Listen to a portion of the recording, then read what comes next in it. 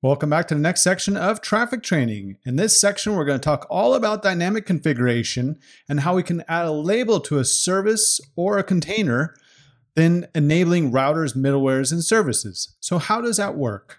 Well, dynamic configurations, as you see in the diagram, are on the right-hand side.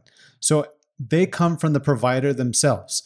As in the left-hand side is the static configuration where it comes from actually traffic. We're defining traffic configurations. The dynamic configuration is actually configuring the service that we're connecting to traffic.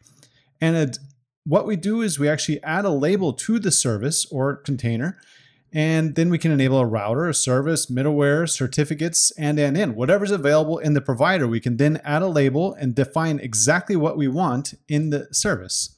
So by attaching a label to a service/container, we can define routers, as we've seen in the previous lab.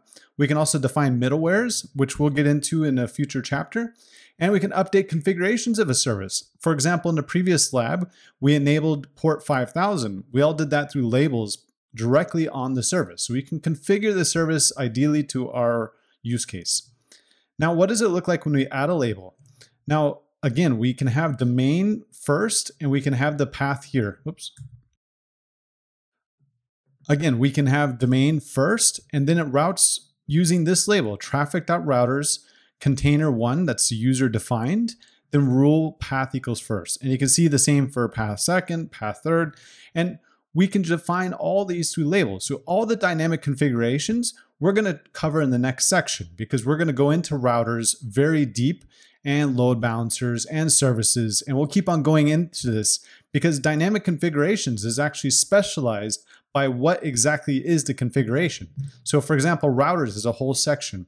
And as we start uncovering how the labels work, the provider actually adds more specifics that we can actually add to a container. So we can actually define more that we actually have available through the provider interface. So join me in the next section as we recap static configurations and dynamic configurations that we covered in this section.